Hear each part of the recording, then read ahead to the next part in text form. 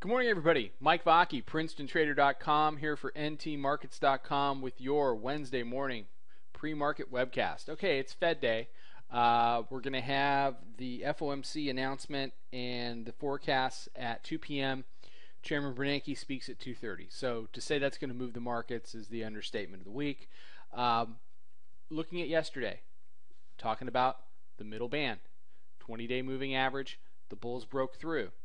At this point, the bulls have to stay there, and they have to now make the middle band support down at 1636, 1637 area. So on any move down today, on any dip, you want to look at that area as an area of potential support, at least on the first move down.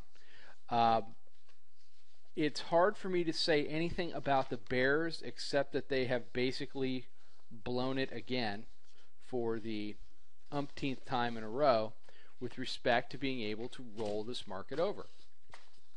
I would expect a little bit of a, we're basically flat in the overnight. We did a lot yesterday on the upside. I would expect a little bit of a down off the open and, the potential to go sideways to a little bit lower into the Fed. And then as the Fed comes in, who knows what the Fed's going to do?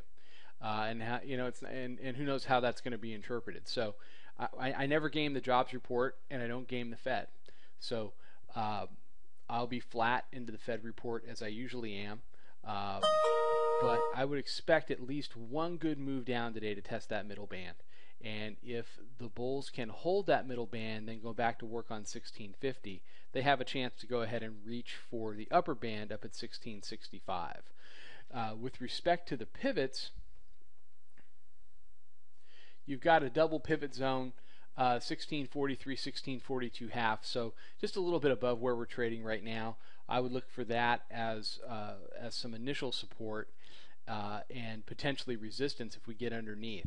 We have the potential to trade between the 36 area and the 42 half to 43 area into the Fed. If you're looking for a Fed kind of a channel into the announcement, 36 to 43 is a pretty good bet.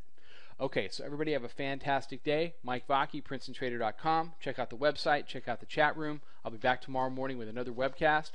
Trade them well, everybody.